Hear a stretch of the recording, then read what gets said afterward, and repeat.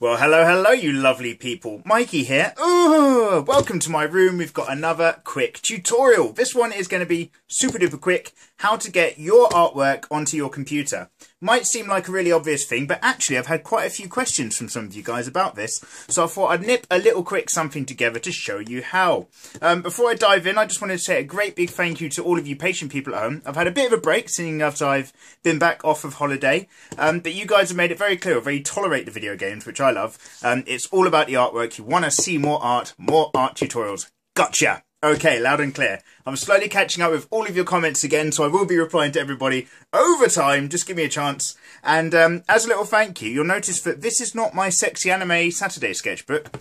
This is my more standard alternative sketchbook. So we're going to grab any old picture out of here and use it to scan in. We're going to go over the first page because this sketchbook is full of all of the commissioned projects I'm working on, backup information. I've got some animations, plans in here basically, and some stuff about my manga that I'm working on as well. So it's kind of super secret. So I'm just going to go into the first page, which is a generic kind of Mexican Day of the Dead skull drawing. Yeah, see? This is the kind of thing I draw when I'm bored, when I'm not drawing anime. So first things first, there are two main methods of getting your artwork, which is here, onto the computer, which is just off screen over there. The first method is to take a photo of your art and put it on a computer, which we're going to cover very briefly. But the other method, which is much, much superior, is to actually use a scanner. So I'm going to cover both. Firstly, the photography method, very useful if you have a camera but you don't have a scanner. A couple things that you do need to remember is that obviously you're seeing everything, there you are, through the camera phone right now that I've got on this little makeshift majigger that hangs over the monitor. If you're going to take a photo through your camera of your artwork, there's some things you really want to do well. You want to be really well lit in a nice bright area. So we've got a lamp just out of shot over there, which is why you're getting this kind of bright patch on the camera phone here. What's really weird is that bright patch barely shows up in real life, but the camera phone picks it up. Technology. And the thing is that the better you take your photograph, the less hard work you've got to do on the computer afterwards. So get your camera so that it's at an equal distance or on a flat plane to your artwork. Don't have it at an angle. Have it nice and flat. Keep it as still as you can and keep it in a brightly lit area. You can't take a really dark photo and try to mess around all the time. It's a pain in the ass.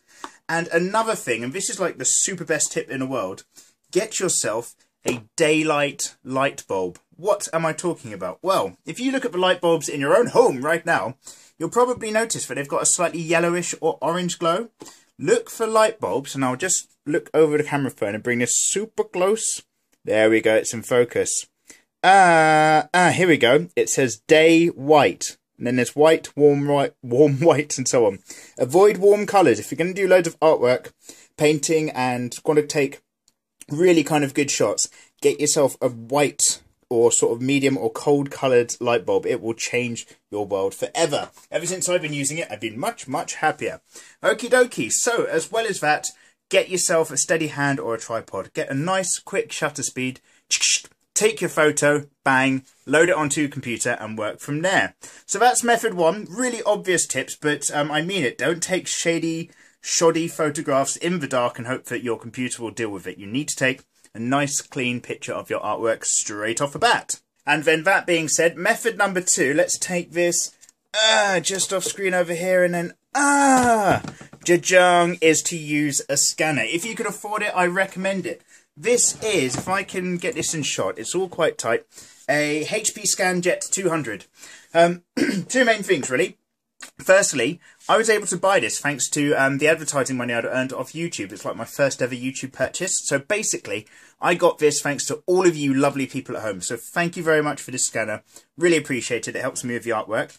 And the reason why I chose this model is because A, it was quite cheap in the world of scanners.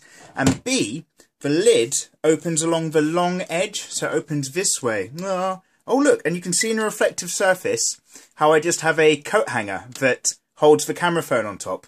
Real ratchet stuff, but that's all you need to have fun. So it opens along the long edge, which is great, and most of them open along the short edge, which means there's more faff, basically. I really like how this one works. So you get your artwork, in case you've never done anything like this before. You put it face down and you stick it in the scanner, and then you scan the art. You plug it into your computer, and we'll have a quick look at some very quick settings right now. Well, hello everybody, and welcome to my computer. So this is the HP ScanJet 200 little software package for scanning in your pictures onto the computer that you kind of have to download or install from the CD. It comes with loads of extras that it wants to install on there. Be very careful and avoid them. They're just a waste of time and space. Picture to HP Snapfish, never heard of it. Down here I'm going to make sure that my scanned pictures get turned into lovely JPEG files, and round here I'm going to have a little play around with some of these options. If we go into Advanced Picture Settings, I want to make sure that our output resolution, pixels per inch, PPI, is set to 300.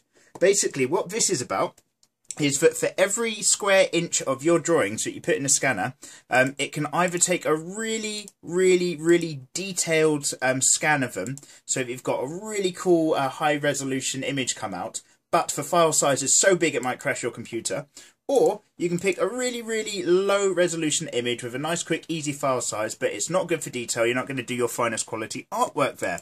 So 300 for me is great for scanning in A4 pictures. If I'm working on a poster or a real high-end piece of commissioned art, I might go to the 400 to 600 mark, but 300 is going to work just fine right now. Don't let the software try to do something clever by understanding where pictures are. Just get it to scan the entire glass. Worry about it afterwards. So we've got 300 pixels per inch. We've got the entire scanning plane. Sharpen's alright, I'll leave that on. So let's click OK. Output, save to file options. Where's this going to go? My scans. No, sir. Go to my desktop so all you lovely people at home, all you tasty humans can see.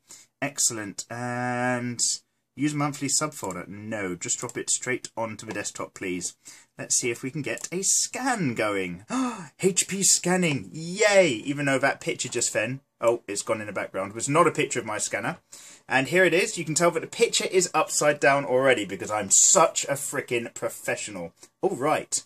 Now, for those of you at home who've been using the camera phone method, or just basically taking a photograph of your artwork, instead of scanning it in, all you've got to do is obviously plug your USB into your computer from your phone or camera and just drag and drop your files across. I'm not going to give you a tutorial on how to do that because that's so simple. There must be 100 of them on YouTube already.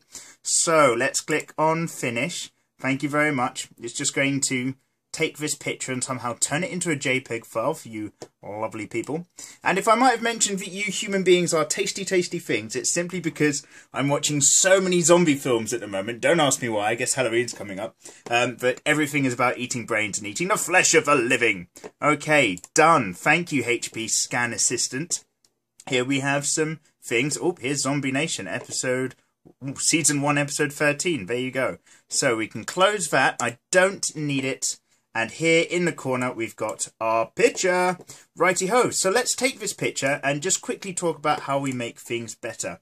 I'm going to get this picture here, and I'm going to bring it into Photoshop. Yay! For those of you who have Photoshop, come get involved. For those of you who don't worry about it. There's lots of free packages out there, like Sai, I hear you guys used. I've never used it myself, so I wouldn't really know, but c'est la vie. First thing we're going to do is rotate this image.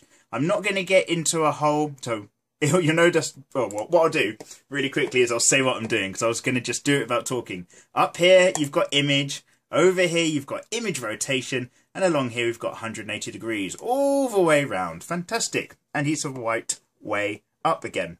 Ugh, I'm losing my words. Right, so I'm not going to worry about cropping or cutting it out or anything like that. This isn't a Photoshop tutorial for this lesson. I just will really quickly say, if you go to your image again, go to Adjustments, and go to your Brightness Contrast, you can use these little sliders here to mess around with your picture at home. So we can just make it brighter or get the contrast right up so it's got some really crisp lines. That's quite good. And boom, there you go already. Nice and simple. You've got this nice dark scully skull character. Yay! Right, everybody. Simple as that. It's the end of the tutorial. This one actually was quick for once in my freaking life. So, A lot of you people said, how do you get your artwork onto the computer? I thought, well, that's obvious, get over it. But then it wasn't. So I either scan it or photograph it, thanks to you lovely people. Scan it in, mess around with the settings, and there you go. 300 pixels per inch will do it for an A4 sketchbook. And one day in the future, I might show you some other pages from my hard work sketchbook, but we will have to see. Well, there's lovely people on Patreon get to see it, but even now I'm really, really bad at keeping that up to date. So bad, Mikey Mega Mega. Click subscribe if you've liked this tutorial, because that will help me out. Come join me for more in the future, you lovely people, and we'll continue on with gaming and other art stuff in the future. Next time round we do something with Photoshop. I've got to show you a really, really cool thing that separates all your line art into its own layer. It will change your life. Peace and love, everybody. Goodbye.